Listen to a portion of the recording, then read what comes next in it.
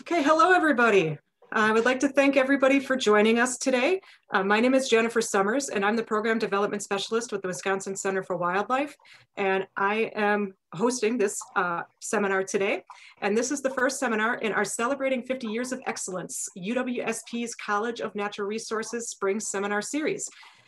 So first of all, I would like to say thank you to everybody who has helped put this seminar series together.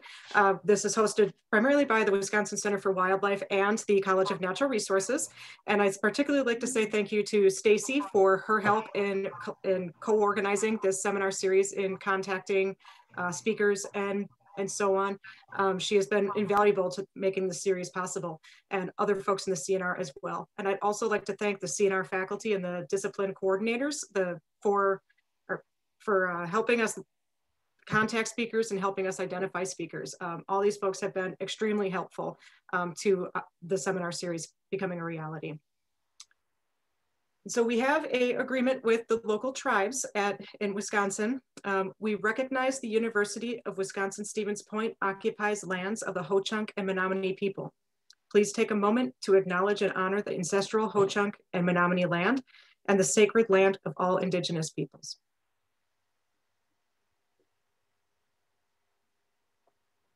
So this is the first of our series, and I just wanted to note that we have 7 total speakers in this seminar. And so this is the first, and we have the next one is also next week, Thursday at 5 p.m. And the final one is going to be on April 9th on a Friday at 5 p.m.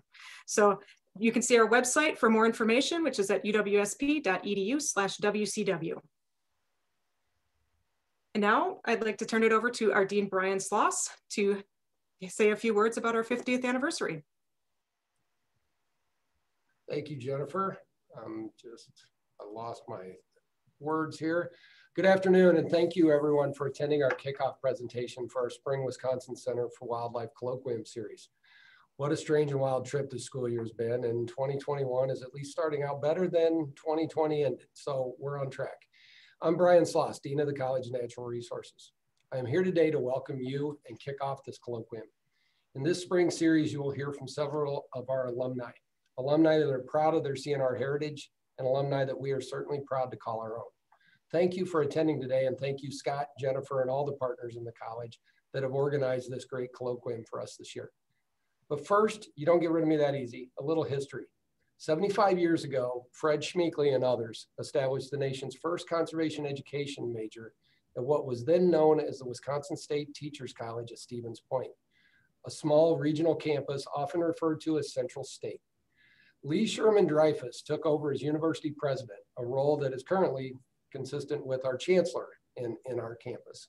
And with the help and partnership of numerous faculty, staff, and federal, state, and local officials, oversaw a large number of innovative, driven, and visionary developments on our campus that have stood the test of time and continue to drive us to national recognition. In 1970, shortly after seeing a merger of the former UW system and the Wisconsin State Teachers College system, resulting in our campus' current name of UW-Stevens Point, President Dreyfus established 2 professional study colleges on our campus, the College of Professional Studies and the College of Natural Resources. The CNR was established as its own profession-focused college because President Dreyfus recognized the critical demands and responsibilities of our graduates in addressing the state and nation's rapidly deteriorating environmental condition. Now remember, this was pre-Clean Water Act, in a period of time when it was not unheard of for rivers to literally burn. And in the midst of the Clean Air Act implementation and the nation's drive to reach targeted standards by 75. The Endangered Species Act wasn't even in existence. It was 3 years away from establishment. To say President Dreyfus's timing was impeccable would be a gross understatement. The president stressed the responsibility for our environmental and conservation future, and I quote, "This justifies and requires the kind of status and support we are giving it as a separate and autonomous college," speaking of our CNR. 50 years later, I believe he and all of our founders would be proud of what we've all become. The CNR today is comprised of 5 disciplines, 1 department, 140 plus faculty, staff, 1,500 plus students, and more than 13,000 alumni, the mythical CNR Mafia. The measure and best gauge of our program is and always has been our students and alumni. Generations of faculty and staff have consistently and proudly produced the best damn natural resource and conservation professionals and paper and chemical engineers in the world. As we drive onwards to 100, I can't wait to see where we stand in 25 more years. Because to be honest, I probably won't be here in 100. And the innovation and leadership that our faculty, staff, students, and alumni will provide as we continue to face the conservation and environmental and social and global challenges of the 21st century. Jim, thank you for being our initial speaker in this series, and thank you for everyone for attending. Take care and stay healthy.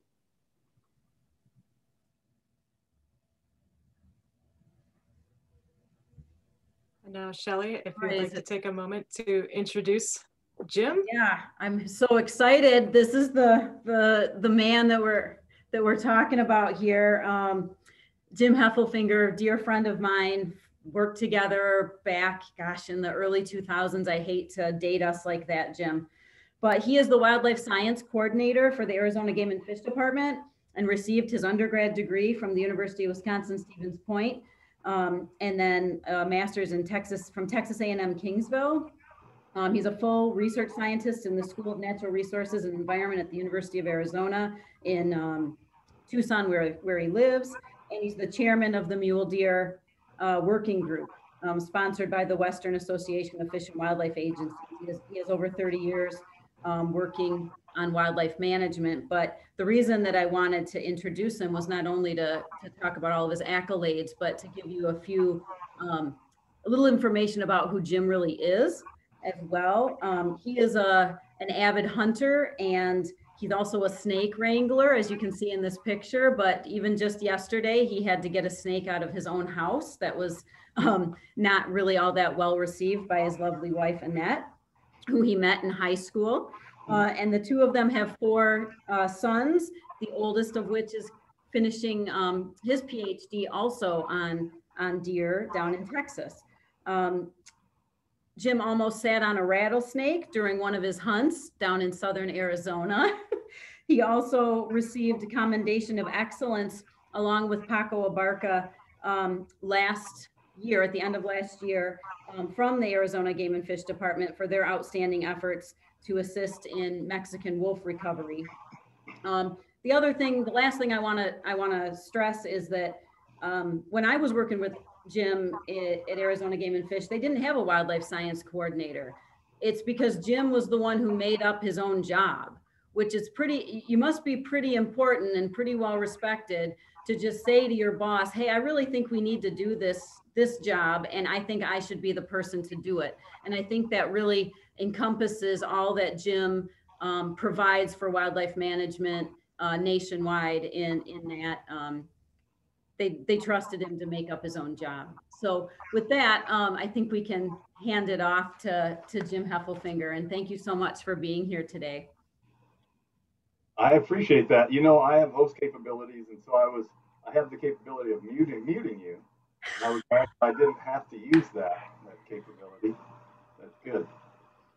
Yeah, I appreciate that. I really enjoyed working with Shelley when she was with Arizona Game and Fish, and I'll try to make this short because it's 73 degrees and sunny today, and I'm wearing my pointer sweatshirt, and it's getting kind of warm, so I'll maybe race through my talk.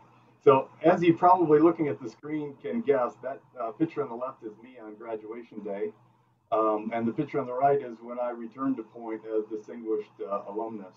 I wanted to name the talk from dumbass to distinguished alumnus, but they didn't think that was maybe an appropriate title to advertise all over. But the point of the talk, I want people to know that if right now in their college career they're identifying a little bit more with the person on the left, fear not. With a lot of hard work, you can overcome if you're not the leader in your class and have not been academically at the top of your class. There's a lot you can do with hard work and perseverance in a lot of places. And that's what's taken me throughout my career. So let's start out talking about my Point days. And that's not a misprint. That pretty much describes some of my time at Stevens Point. We decided that if we never took our cases back to the brewery for deposit, we could turn our 2-bedroom apartment into a 3-bedroom apartment just by building walls with the point cases, and it was pretty effective. So we had a lot of fun at Point. We worked really hard at Point. I spent Sunday night, Monday night, Tuesday night, Wednesday night in the library until the wee hours, studying hard, blocking things out, and then spent Thursday night, Friday night, and Saturday night down at the square, when the square used to be pretty much solid bars down there. And I had a late birthday, so I came to college at 17 years old. Only needed to use a fake ID for a couple months until I hit 18, which was the drinking age at that time. But we went out to Schmeekley Reserve, like you see here, sometimes under the cover of darkness. One night bringing back some cut red pine logs. I don't know what they were in there cut for, but we built red pine bunk beds in Prey Sims' dorm with some rope and red pine logs, which you can kind of see in the upper photo a little bit above my head. That's what CNR majors do, I guess. But a lot of hard work and a lot of fun at Point. I have fond memories. So before Tree Haven, we had summer camp in Clam Lake, where they let us dig pits to define soil horizons, and they let us slog through marshes. But that summer camp at that time, and probably still today, really set Stevens Point up above, head and shoulders above other natural resource universities, because we were out there doing a ton of things in waters and wildlife and forestry and soils, and really getting a holistic background in natural resources. So even if you were a wildlife major, you came out with a lot of forestry knowledge and a lot of soil knowledge, and a lot of that stuff is carried through my whole career for a long time. You can also see that today isn't the first time that foam-fronted trucker hats and flannel shirts are in style. We had that going a long time ago. But I also volunteered a lot. I tried to get involved as a student into everything I could. This was a reptile show we had in the library, but whether it was some of the sturgeon patrols or prairie chicken surveys, all of that stuff is available to students to get involved in the CNR, and all of that stuff helps you meet other people in agencies, meet other people that are in your profession or related professions, and if you're a student, you need to be involved in everything you possibly can as you go through. So before there was the Wildlife Society, the National TWS meeting with the Quiz Bowl, we had little regional conclaves, and this was one that was a Midwestern conclave where we won the Quiz Bowl even before we had these national Quiz Bowls. And the funny thing was that all the other teams at Purdue University and all these other universities all had matching team shirts and matching T-shirts, and we slogged up there with boots and flannel shirts and beat them all. That was 1986. So I graduated surprisingly in 4 years, and I want students to know, if you don't know what imposter syndrome is, you should Google that. People know that when I was an undergrad, I just thought, I don't know if I'm smart enough, I don't know if I'm good enough to ever really be a professional wildlife biologist. But if all else fails, if I can just get a degree, no one can take that away from me. I can always say I have a degree in wildlife. Even if I'm bagging groceries, I thought that would be an accomplishment. And I was really a little apprehensive about whether I had what it took to just be a wildlife biologist somewhere. There wasn't many jobs at that time. So we graduated, and we took all of our cases and took them down to the brewery and got our deposits back finally, and took that money and bought more beer and bought brats and went down to Blue Coal Park and had a big graduation party. And after graduation, then I worked for a summer with the Fish and Wildlife Service in Upper Source National Wildlife Refuge, just as a summer technician, working mostly with waterfowl. And it's at that point that I realized just how disgusting birds are, and realized that's really not where it's at, and tried to focus the rest of my career with mammals, which mammals rule, of course. I couldn't find a job anywhere, but I found a graduate position that was open in South Texas, looking at coyote predation on mature white-tailed bucks.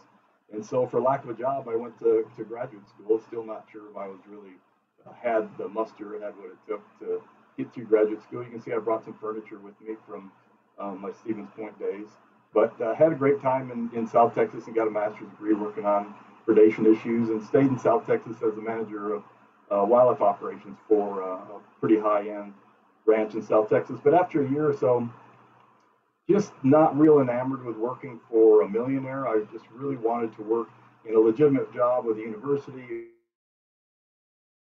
or a federal agency And so I took a job as a research technician at Mississippi State University and set about for about a year and a half just capturing deer and radio collaring deer for a statewide study. So it involved sitting in a tree stand with a dart gun, basically, and hunting deer and shooting in the butt with a dart and slapping radio collars on them. So this launched an important statewide research project, but also I was yearning to working for an agency somewhere.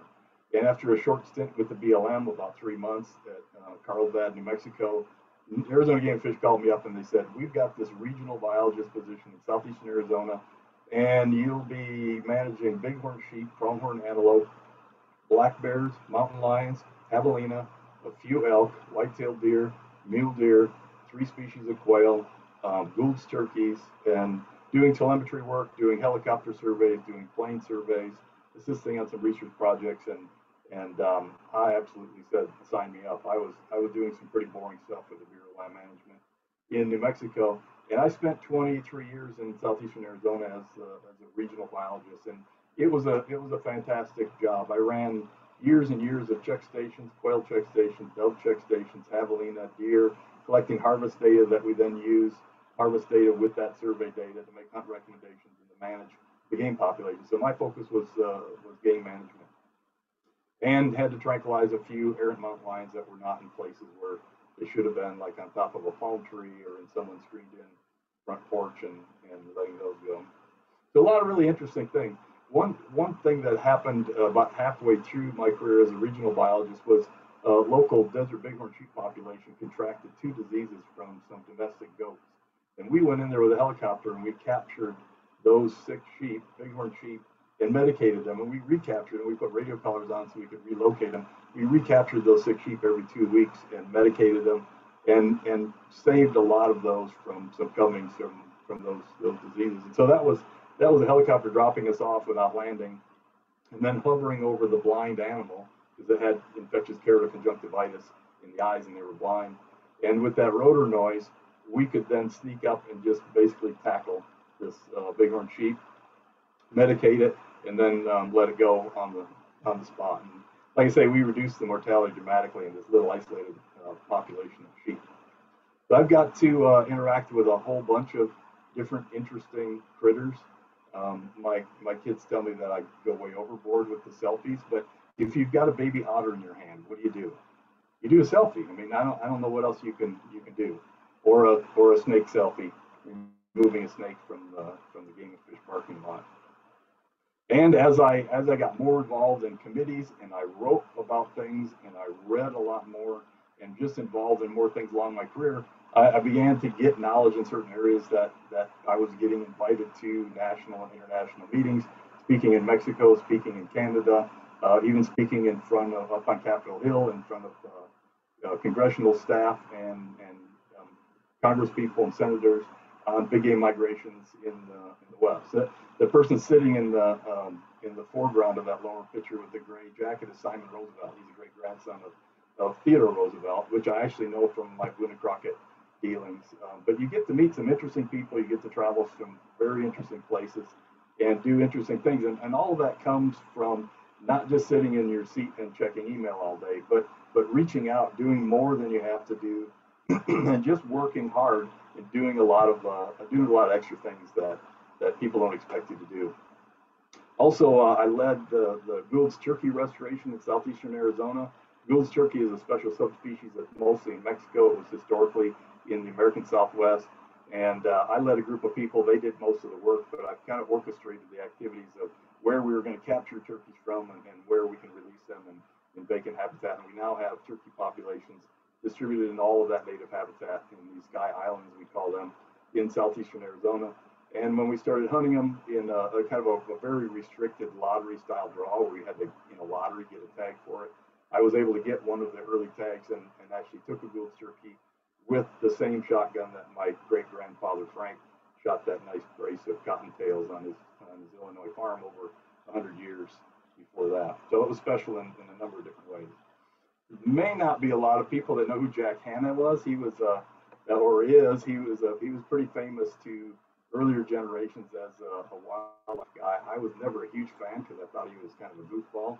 And when he came to film one of our Bighorn sheep translocations from one mountain range to the other, his production crew wanted one person from our agency to be his handler during the day and explain everything to him. And so he didn't have to talk to a lot of different people. And they selected me. And after that day, I was a huge fan of Jack Hanna and his wife Susie. They were hilarious. We laughed all day long. And I found out afterwards that they didn't select me because of my scientific knowledge.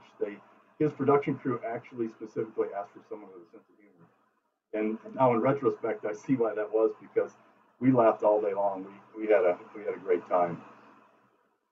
So I also, for a good part of my career, for 20 years, I've been a member of this mule deer working group. And for the last 15 years, I've chaired it. And the mule deer working group is one mule deer expert from each of 24 Western states and Canadian provinces and territories. So every place there's mule deer in North America, in those jurisdictions, there's an expert, and they sit on this working group. And I've chaired that working group. And we've done, we meet a couple times a year, and we just work on all kinds of Western mule deer issues. A lot of those cross species boundaries, and they're pertinent to other species. But through the last 20 years, we've produced just a ton of information for practitioners on the ground, habitat guidelines, energy development guidelines, how to monitor populations, just information about predation and winter kill and all sorts of things like that. So the group has been very effective, and we answer then, I report on our progress to all of the Western directors for all the Western game and fish agencies in Canada and the US. That's been a really rewarding part of my job. Also, for the last 10 years, I've been the department's lead for Mexican wolf recovery planning. We have biologists on the ground that capture wolves and do all the fun stuff. I've been involved in helping write the recovery plan and being involved in these international meetings and like the one you see there. And when we go to Mexico, before COVID, I go to Mexico about 2 times a year and work with colleagues and friends in Mexico. And when we go to Mexico, it's no fun. It's work, it's work, it's work. We sit in these rooms and we work, and it's all work and no play. Whoops, how did that slide get in there? No, I want you to remember this slide later when I'm talking about collaboration and relationships, because conservation happens because of individual relationships that you have with colleagues and with friends. And we have some friends and colleagues. I can't even say the word colleagues without adding friends, because they really are more friends and colleagues in Mexico that we worked with for about 5 years now. And we've done some amazing things. We've just accomplished amazing things by pooling all of our collective knowledge and skills together. And it all starts with some beer. It all starts with good relationships, and often alcohol is involved there. The picture in the lower right with the red table, I laugh when I see that picture, because we flew into Mexico City and we went and had tacos, and we were having a few beers for a few hours, and then most everybody was done with their beer, except I didn't realize I had about 3/4 of a beer. And Alejandro stood up because he thought everybody was leaving, and then he saw that I had beer, and he sat back down. He said, sorry, I thought we were ready to go. And I said, yeah, that's no problem. I'm from Wisconsin. And I chugged the beer. And those guys still laugh at that to this day. We'll get together and have a beer, and someone will say, I'm from Wisconsin, and then they pretend like they're chugging a beer. And so it's a big, it's just a huge joke among us, and it's an example of the kind of relationships that you really need to have for effective collaborative conservation like that. You need to be on a schedule like that with people. And I get to go out and help the real biologists sometimes and capture and release wolves. I'm used to releasing ungulates, where you unhobble them and you take the blindfold off, and then you may sit there next to them. And we released a wolf one night, and Genevieve, the main biologist, was next to me, and we took the blindfold off and we took the leg hobbles off, and she backed up about 5 steps. And I was there on my knees next to the wolf in the dark, not thinking anything of it. And then I realized, what am I doing? I'm kneeling next to a wild wolf we just captured and re-releasing. But it was the ungulate biologist in me that was thinking it's no big deal, you just release animals. And the wolf turned around and looked at me right in the eyes, about 18 inches away from my face. And I got up and he got up, and we parted ways. So don't take a deer biologist to a wolf capture. The funny thing is, I didn't get bit by a wolf, but about 3 weeks later, I was on a deer capture in Texas, and a deer bit through my fingernail and absolutely crushed my whole fingernail from the nail bed. So there's a lesson there about what animals you need to worry about. Whenever I get a talk in public, there's a couple people that line up and they all have the same question: how can I be a wolf biologist? But I don't think they understand what being a wolf biologist is really like. It's not about capturing wolves and having fun. It's mostly about a lot of the other stuff and making sure that there's good solid science behind recovering controversial carnivores like that. So also when you're around, you write a lot of things, you read a lot of things, you're involved in a lot of different things. You get tapped to come and talk about some of those topics that you're involved in. And I've got a lot of friends that have TV shows and podcasts, and have been involved a lot in outreach messaging about all kinds of interesting things that people are interested in. So I spend a lot of time doing some of that outreach, even though primarily my job is science. But when you've got the content that people are interested in, they want to talk to you about those sorts of things. So I spend some time doing that. Also, Shelley mentioned I've been adjunct professor at U of A for 20 years, and 5 years ago we developed a new position called wildlife science coordinator. And with that new position, I then moved my office to the University of Arizona, and I'm embedded on campus in the School of Natural Resources and Environment, along with all the other faculty. And they built a new building for us where everybody had offices, and they made all of the offices completely glass fronted. So the whole front of the office is pure glass. So as you walk down the hallway, you have all of these offices with glass. And someone remarked how much it looked like the primate house when you walk down the middle aisle. And so I got an appropriate, I thought, name tag, and I put a fake tree in there, and I've got a laptop for enrichment, so I'm all set. But it does look like the primate house when you walk down. So honored to be a distinguished alumnus a few years ago and come back to Stevens Point. Really appreciate that. I was shocked that someone that was sitting around in flannel shirts and boots in Prey Sims Hall would one day be riding a parade float for homecoming past Prey Sims, waving at people. It was kind of surreal. So as interesting and as neat as this was, probably more interesting it was to find out that Buffy's Lampoon is still open, and the same guy still runs that bar. That was our go-to bar where we spent a lot of time in. So I went and had a beer with him, and that was, it might be disrespectful to say that was the highlight of the trip, but it was pretty exciting to see Buffy still. I still have my Buffy Lampoon t-shirt in my closet, believe it or not. So I wanted to impart some things today that if I could go back and talk to this guy when he graduated from Stevens Point, what are some shortcuts, some career hacks I could tell myself that would make my career a whole lot easier and flatten that learning curve out. So I'm going to go through the top 10 career hacks that young wildlife professionals in college or recently in college should think about that I think will help you be more successful in the future. And so one of them is you have to have a calendar and a to-do list.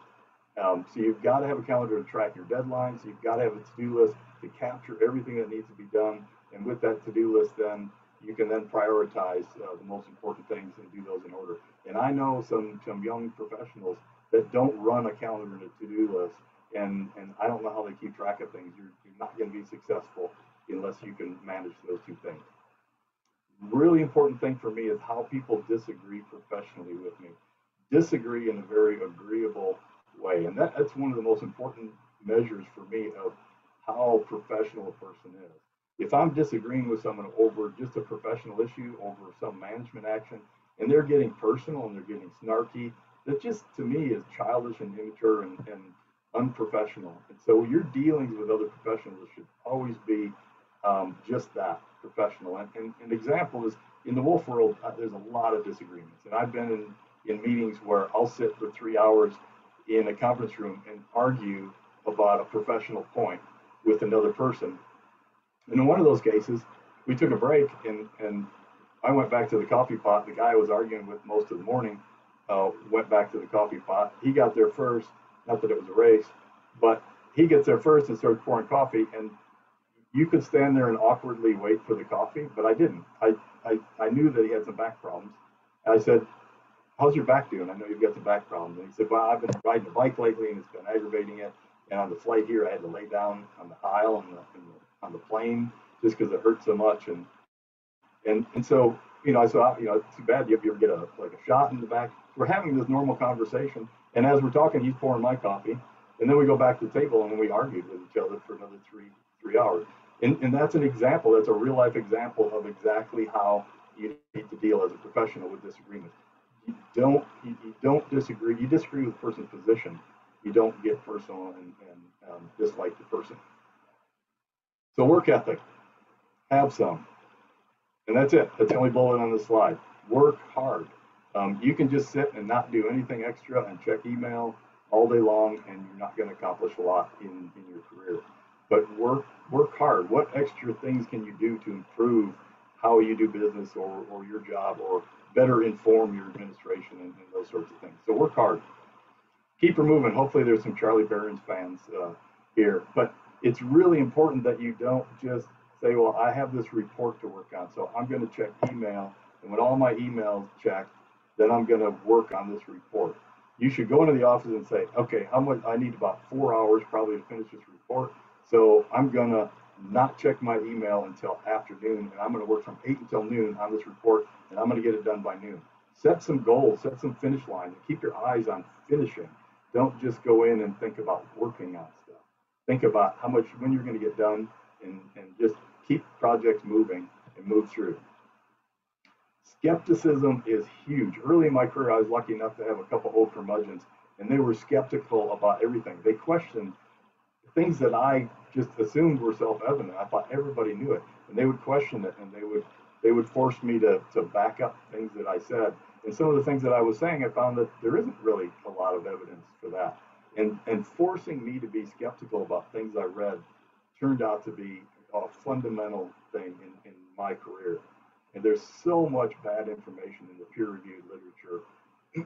and students have to realize that you can't just repeat everything that you hear. And I see people in agencies and academia, they just read something and they're not even skeptical of it. It may have some pretty obvious flaws, and they're not even skeptical, they just repeat what they read. And so question authority, question everything. Even the experts, when you ask them a question, sometimes have wrong answers. That's the way it is. Now, never burn bridges when you're early in your career, when you're first starting out. The person in the cubicle next to you is really annoying. You really don't want to work with them. That person that's annoying in the cubicle next to you someday is probably going to be running your agency, or is going to be in a position where they're going to be signing you, or they're going to be on a selection committee for a job that you really want. I've seen so many times where in the past someone ruined a relationship with someone and then found out later in their career that really hurt them. I've got personal friends that have missed huge career opportunities, and even have been taken out of positions just because of things that happened, personal things that happened with individuals in the past. So don't burn bridges, maintain a professional relationship. I've seen paybacks, and paybacks are bitter when they come back to bite you. Number 7, check high and low. This will save you a lot of grief in your career, and you've probably experienced it already. I have some examples, which I'm glad we don't have time to go through, but this is when you're forwarding an email or you're replying all, you look high and you look low. You look up high and you see and make sure you know who that's going to. You look low and you find what in that long email chain below that email that you're dealing with, what's lurking down there, because you're probably forwarding something to your director about this top email, and down at the bottom there's someone talking nasty about your director or some kind of initiative that he's starting. So be very aware about who it's going to and what you're sending. So I do so much on the phone. I mean, with an email, I scroll up, I look who's on the top, I scroll down, I make sure I know what's lurking down there. And it sounds like an extra couple steps, but if you start doing it early, I don't even notice it anymore. It's just a matter of how I send messages when I'm on my phone and on the computer. And the earlier you can implement that, I guarantee I'll save you some grief in your career. Also, related to that, you don't put anything in an email that you wouldn't want to show up in a newspaper, you wouldn't want to show up in the hands of some radical environmental group, or on a PowerPoint presentation. I had a quote one time that was in an email that I saw in a public presentation up in some of the PowerPoint. Luckily, they put the initial JH, and everybody was absolutely convinced 100% that was John Hanna, another biologist in another region. So I didn't really take the fall for that, but it was kind of a wake-up call that anything you put in an email just to another coworker can be requested very easily with a letter from anybody. Reporters can request it. And so don't put anything that you don't want someone else to have their hands on. I've had some pretty radical protectionist individuals come up to me in a meeting and start telling me about things that I wrote in an email because they got it from the Fish and Wildlife Service and there's a correspondence with them. So be very careful. If there's something sensitive, pick up the phone and call someone else and talk to them about it. Don't put that stuff in emails. So you should know about opportunity costs. Every time you do something, you're not doing something else. So when you get to the end of the day and you say, wow, I don't think I accomplished anything. I've done that hundreds of times. You've got to think to yourself, okay, you're busy all day.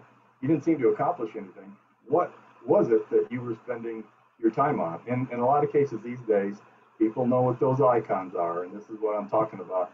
Don't pick up your Instagram account and then all of a sudden 45 minutes you like snap out of it like you've just been abducted by an alien and sucked into the app for 45 minutes. Be conscious about where you're spending your time because everything you're doing better be value added and beneficial, or a lot of that stuff can be done later for sure. And lastly, about jargon. It drives me crazy when someone stands up in front of the room and they're an expert in some portion of their profession. And they have all these jargony technical terms for what they're really familiar with. And they're talking to the general public and they're using all these big technical terms as if someone else is going to understand what you're talking about. And I see that mostly in insecure people that feel like they need to use big words so that everybody will think they're smart. But I've got news for you. If you give a talk and you've got too much technical jargon in there, people are just going to turn off and they're not going to listen. And at the end of your talk, they're not going to think you're very smart because they didn't really understand what you were talking about, and you sure didn't convey any message to them.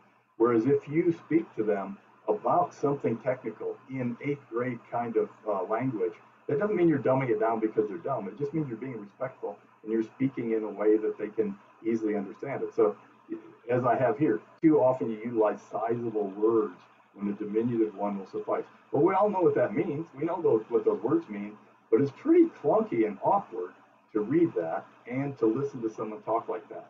So speak in common language. It doesn't mean you're dumb. It means that when you get done speaking, the audience is going to think you're really smart because they understood exactly what you're doing for your research. And they understood all that, and they'll be pretty impressed if you just communicate to them instead of talk at them. Okay, now I have a series of things that I think are things that are changing in the conservation landscape, challenges for the future, opportunities for the future.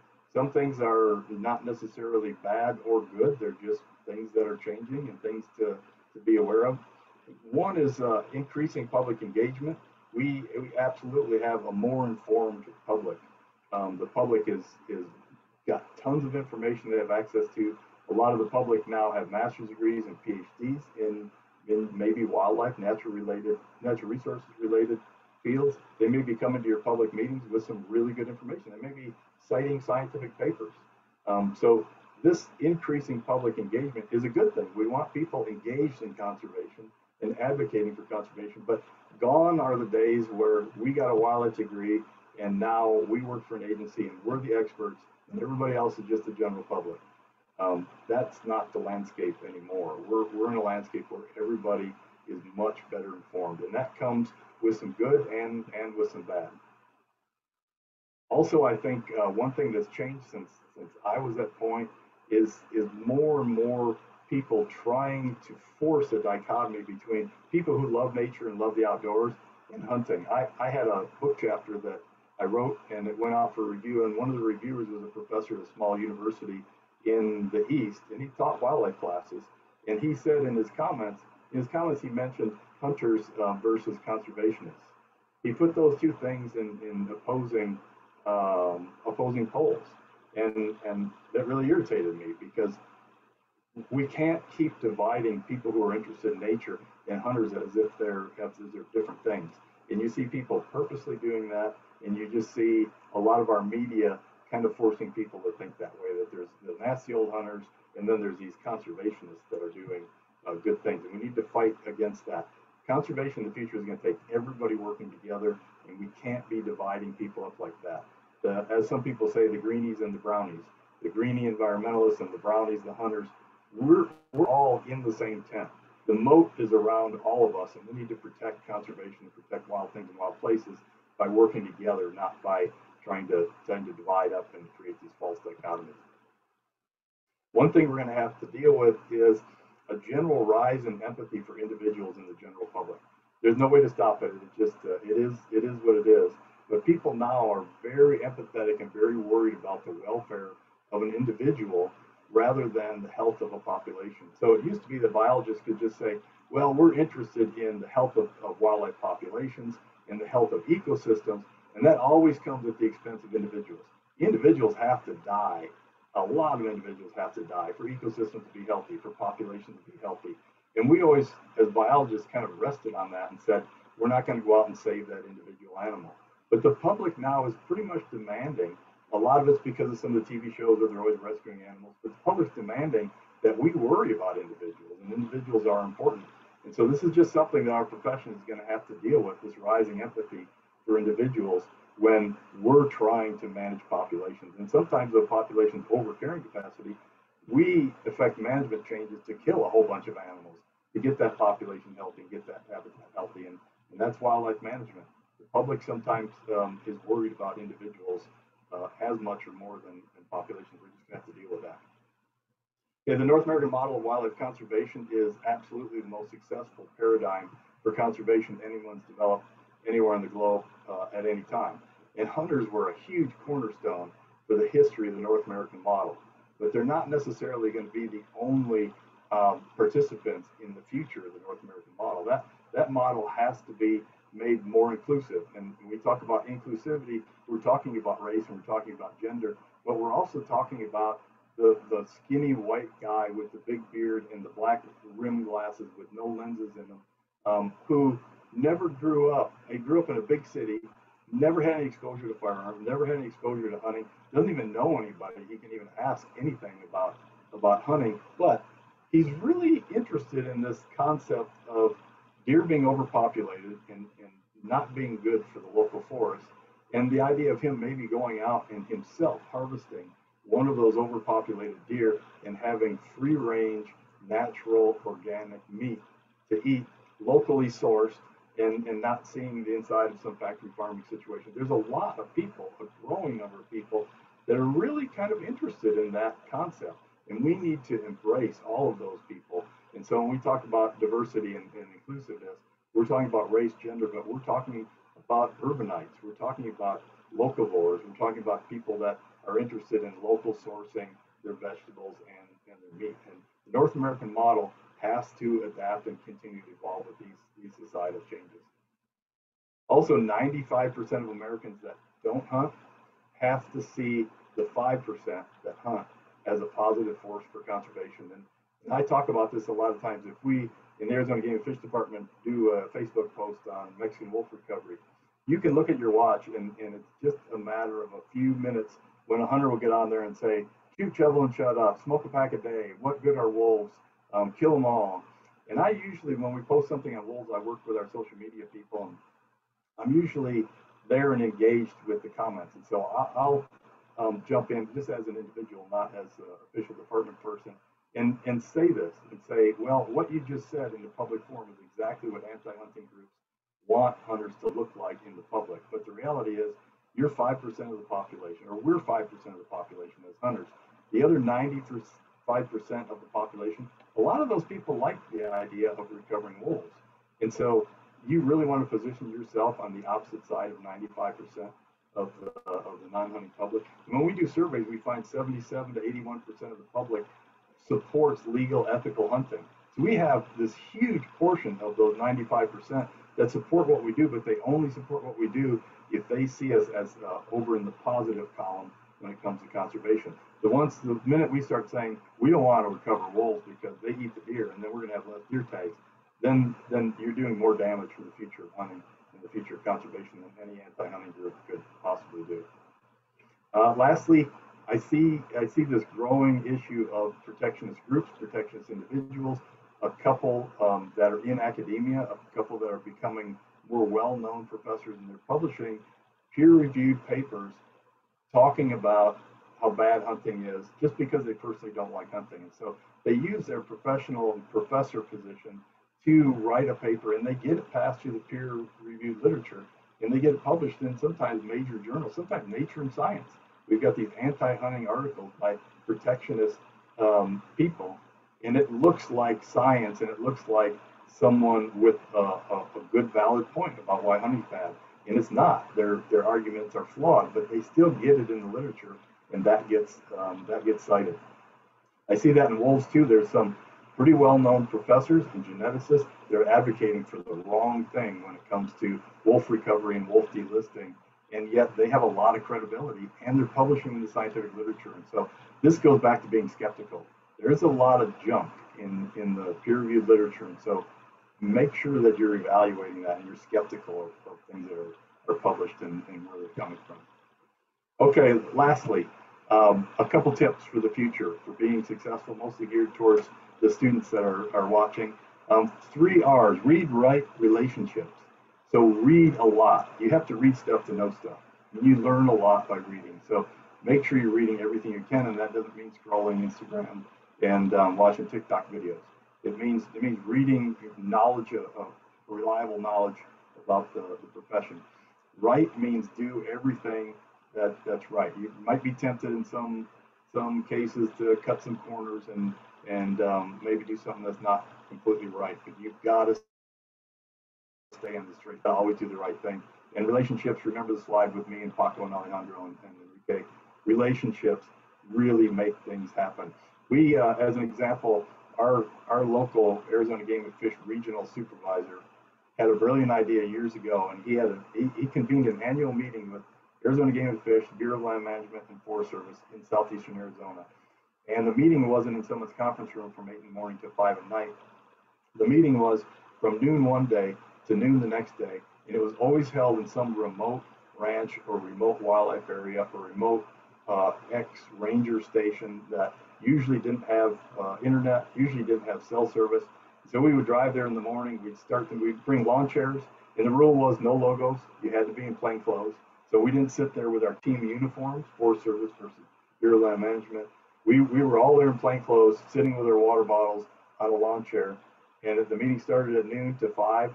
The meeting, the first part of the meeting ended at 5. We would all get together and we would start preparing salads, and we'd barbecue ribs or brisket or fajitas, and a bunch of beer came out, and we would sit around the campfire. Poker games would break out, and we would all be together just around a campfire and having fun and enjoying some beverages.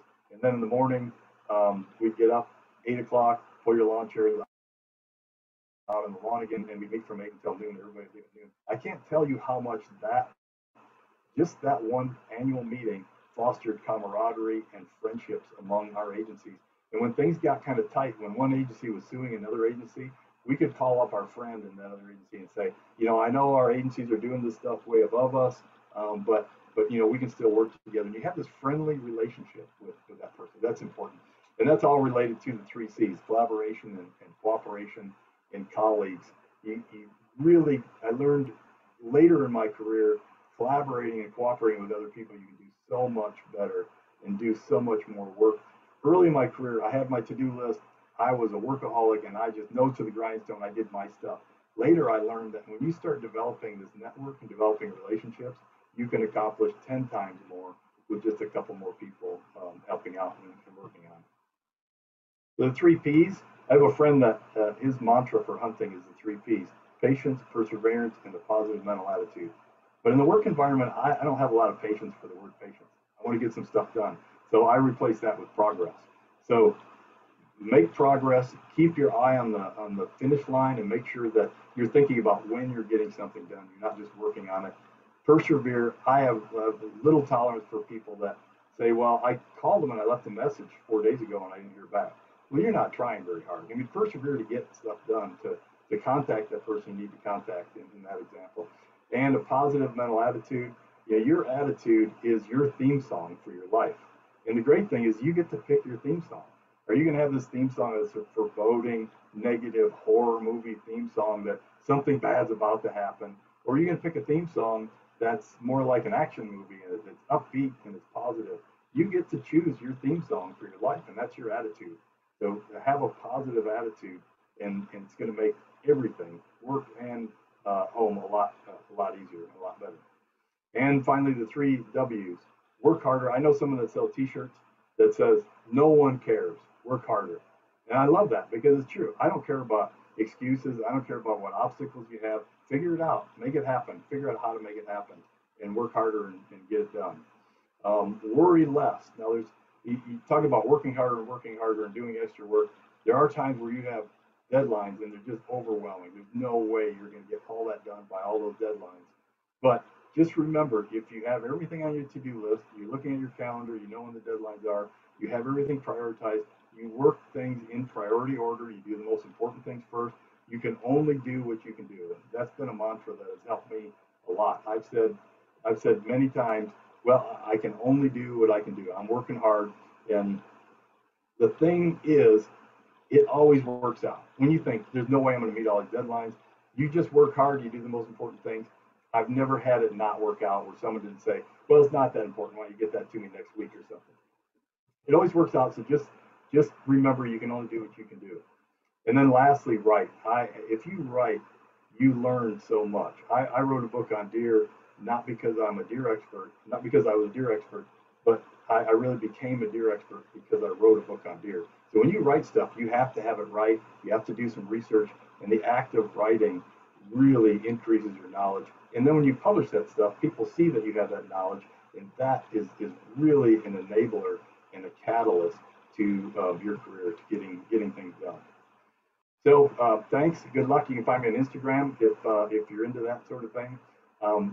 The take-home message here is, again, if you're thinking, well, I'm not the top of my class, I don't really feel like a rock star in college, it just takes hard work and determination and perseverance.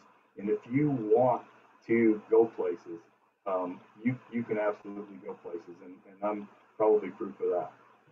And tell your folks I said hi.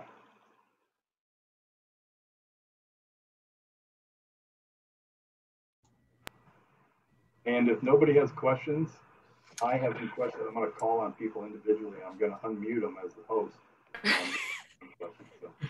Excellent. Well, thank you very much, Jim. That was a wonderful presentation. Some great advice there. I had to write them down because I'm like, I can actually use this. I need to be thinking about these things moving forward. I see a collection of questions on the North American model or comments, and I might just kind of pull them together. And you commented about how we need to move forward with the North American model of wildlife conservation. In what directions do you see it most likely going, or perhaps where does it need to most go?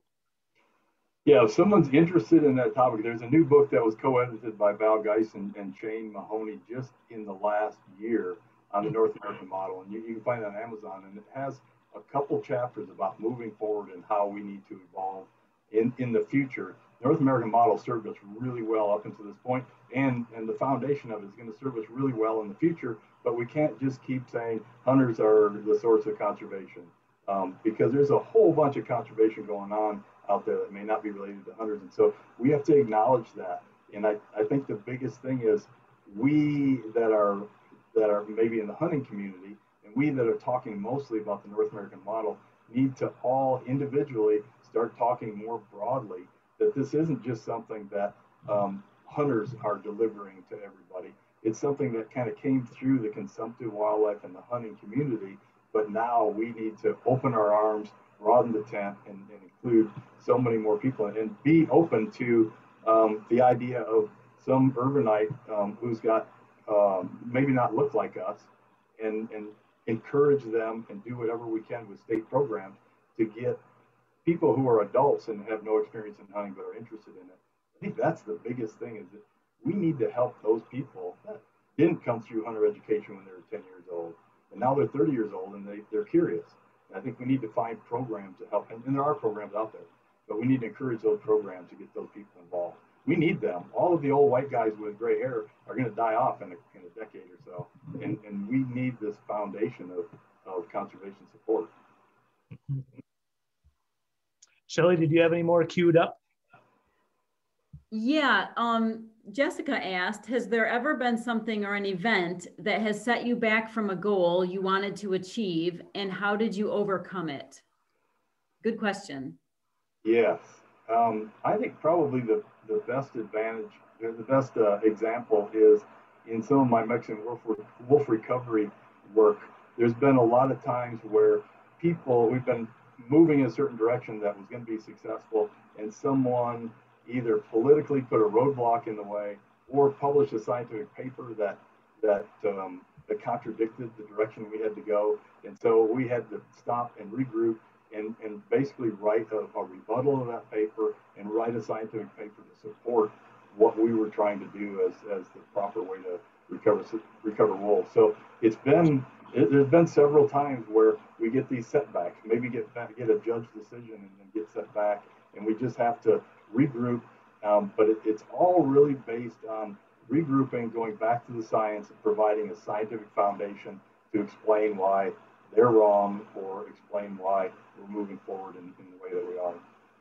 If you come back with a scientific foundation, there's not a lot of people that can knock you off of that. Yeah, I've seen all of your rebuttals and about Mexican wolf genetics, and then just what is it, last month you guys published the habitat suitability model for Mexican wolves to include so much of the habitat in Mexico proper, which I think is just again refuting what some people say based upon the science that you're coming up with. Yeah, with Mexican wolves, there's a group, I don't want to call them the Mexican wolf mafia, but there's a group that are very anti-Mexico. They want all Mexican wolf recovery in the United States, in Colorado and Utah, even though they were never there. And they want to ignore Mexico, and yet the country of Mexico is 90% of the historical range of the Mexican wolf. And so they have these convoluted arguments about why it all needs to be done in the U.S. And all the protectionist environmental groups are all behind them because they want 100% control over Mexican wolf recovery in the U.S. and they don't have any control in Mexico. But the truth is that U.S. Fish and Wildlife Service and Arizona Game and Fish, we have binational recovery plans for ocelots and black-footed ferrets and jaguars and pronghorn and condors. I mean, all kinds of species that we have successful binational plans for. But with wolves are such a different thing for some people. They don't want to trust our Mexican colleagues with any recovery. They want to do it all in the U.S. And that's unfair, and I think it's insulting to all the work that we're doing in Mexico. We have a comment here from Noah, who identifies the 10 Heffelfinger commandments. And yeah, I saw that pop up. I'm going to expand from that and say, how did you make the transition from a dirt field biologist to a career counselor? Yes, and that's an interesting question because all of my years in as the regional biologist, I was adjunct professor at the university. I sat on master's committees and I guest lectured in classes, but I didn't mentor students a lot. And just in the last 5 years, when I moved my office to campus, and we have a program called a university liaison position where I'm actually a liaison, an official game and fish liaison with the university. And we have other people for the other two universities. And so it's kind of formalized, but there's no extra money involved. It's just something that, again, you take on extra. And it wasn't until I got my office on campus and I had office hours and had students start coming in and discussing what they want to do for a living that I started working with students. And I was actually shocked. I shocked myself at how rewarding that was. I just didn't think of that in the past. Students, I talked to students here and there at check stations and things when they were volunteering, but I found it incredibly rewarding to have a conversation with a student and have them leave feeling like, wow, that was really helpful. No one else has talked to me about those sorts of things. And that really makes me feel good. And so it's really in the last part of my career that I've enjoyed that. I've really enjoyed that. I know exactly what you're talking about. It's such a, yeah, I'm very, very fortunate. It's the way I feel about my career also. Exactly that. And there was a question, what was it like to meet Ranella? What is he like? What is he really like in person? when you see him on TV and when you see him on the podcast, I mean that's him. He doesn't put on a show, and you can kind of tell that if you spend any time watching him at all. But he's a pretty interesting person because he's pretty well read, and he will prepare for an interview. And when we did 2.5 hours of talks from Neanderthals to deer evolution, it was like rapid fire. He had all kinds of questions that he was interested in, and I couldn't wait to get home and listen to that podcast to see where I screwed up. And I was pretty happy that I only said a few little dumb things that weren't that consequential. But he's a pretty interesting person, along with the whole media crew. Very good. Jennifer, is there anything else we need to do here? I think, did we get all the questions, Scott? There was one more little question in here that says, I think this is from Joey. He says, okay, you like mammals, not a fan of birds, but where do you stand with herps? Herps, well, you saw some of the pictures, right? Yeah. Snakes around my neck and things. I've always been a fan of snakes, and had ball pythons and had some other snakes. And Shelley may be exaggerating my snake handling and wrangling skills. The snake that I found in my living room last night was about 5 inches long, not as big around as a pencil. And it was venomous, actually. It's a night snake. And so technically it's rear fang venomous, but the venom is so weak it's for little tiny lizards and things that his fangs wouldn't even be able to get through my epidermis. He was so tiny. Very good. Well, Jim, I can't thank you enough for being willing to do this. And this is like this is the way we're kicking off our alumni colloquium. So it's like, I just, I'm biased. I'm a wildlifer, but I do feel like the advice you gave to our students was just, spot on. Will Smith, of course you can ask a question out loud. You are being recorded though, so keep that in mind. Thank you for doing that. And thank you for presenting, Jim. It's great. So I suppose my question was about the rise in empathy of individuals and, the public concern for individuals. Is anybody like in conservation thinking about like going on or trying to like talk to the media, get on news, trying to spread more awareness about population control? Because like I kind of get where people are coming from. I would never be able to take a life away. It's against my beliefs, but I understand the need for population control.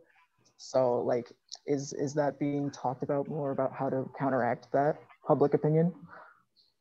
I'm not sure there's any new groundswell of talk about that. Shane Mahoney talks pretty eloquently about this rise in empathy and how it conflicts with us maintaining populations. But like I mentioned, we've got 77 to 81% of the public that supports hunting, and it's because of that. I think people realize that hunting is the most effective agent for population control, but hunting isn't justified just because, we need to kill them or they're going to overpopulate and they're going to starve to death. I mean, we know it's more complicated than that. If it was that, why are we hunting black bears and why are we hunting mountain lions? It's a much bigger conservation engine that all of this contributes to. And I don't know if there's anything that people are really working on that, but biologists in general have always been talking about that, been talking about properly managing population in relation to the available habitat. So I think that will continue. And someone like you with your unique perspective is probably uniquely positioned to probably provide messaging, more effective messaging to other people that feel like you do about the importance of population control, and that it may be seen as a necessary evil. When I cook a whitetail backstrap on mesquite coals, I don't think of it as an evil. But other people may say, I don't really like that, but I understand that it's necessary in a lot of cases. Exactly. Yeah, thank you.